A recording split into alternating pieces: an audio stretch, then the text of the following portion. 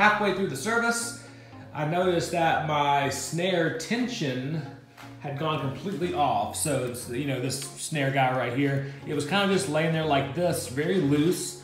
And I was trying to figure out what happened. So I soon discovered that the snares were completely loose on the head, and that over here, if you can see, the cables had snapped off of this side, and the cables go into this little guy right here to give it tension. So just got the drum out since last weekend. I'm looking at it, and I undid these cables here, which is fine. But what I found out was,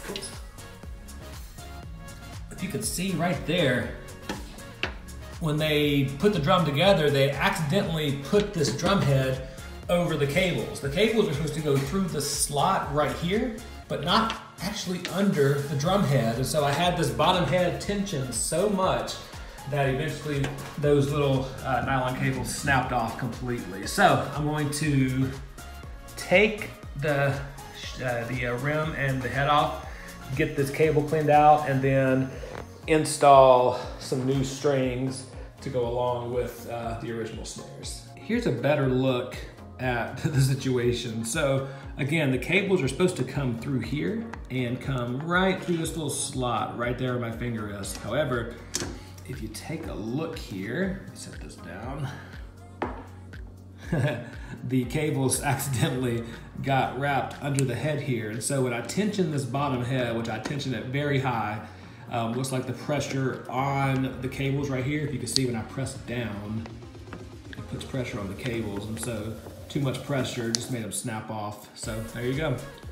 While I've got the snare drum disassembled, at least in the bottom half, I thought it would be a good time to show you guys what this looks like and what exactly you're looking at here. So here is the snare drum, African mahogany and bubinga, beautiful color, nice gold hardware.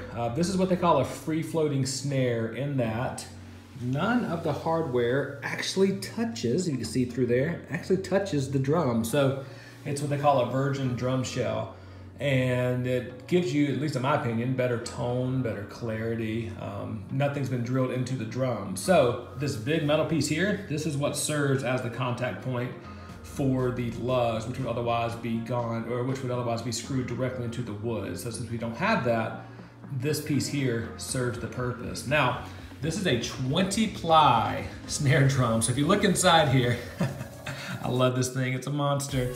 This is 20 plies of wood piled in here, and man, this thing projects, it cuts, it is a gorgeous sound. So, next step, I want to get this head reset here, put the rim back on it, get all the lugs tightened, and then wait for my nylon cables to come in so I can reinstall the snares back onto it. So, there you go, crisis averted, good day.